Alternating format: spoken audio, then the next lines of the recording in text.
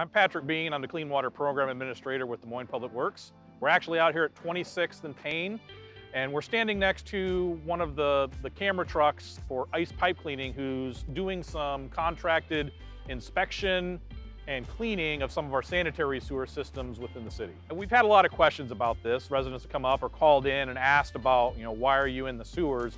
And the answer is, we're there to make sure that when you flush your toilet, you run your showers, that wastewater can actually flow into the system so it can make it down to the treatment plant. Without a program like this, potentially we would have more blockages, more backups, and more overflows. What we have here behind us is the truck that actually houses the video camera that is a little robotic wheeled buggy that actually drives up through the pipe.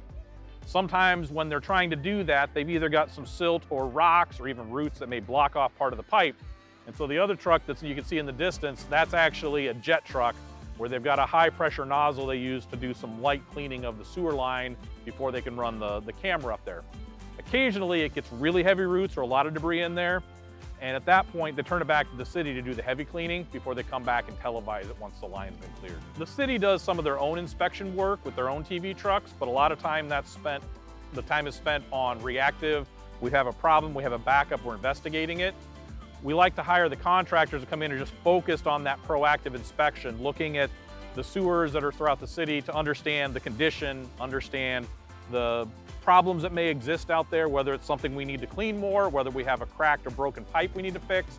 And so we can get in and do those repairs before it comes to a failure of some sort. If we wait till there's an emergency, it's 4 to 5 times more expensive to come and repair it once it's already broken down and failed and overflowing than it is to address it before it gets to that point. We get a lot of great data out of this. We not only get a full video inspection, which is just a snapshot in time of what that pipe looks like, we also get identifying markers for footages and every defect that exists within the pipe as they're going through and doing these inspections. So it lets us better plan, better budget, and then better execute the renewal and repair projects for the sanitary sewer system. It lets us go through and plan out the work we're going to be doing, and then be able to go back to council and say, this is the level of funding we need in order to operate and maintain a sanitary sewer system the size the city of Des Moines has.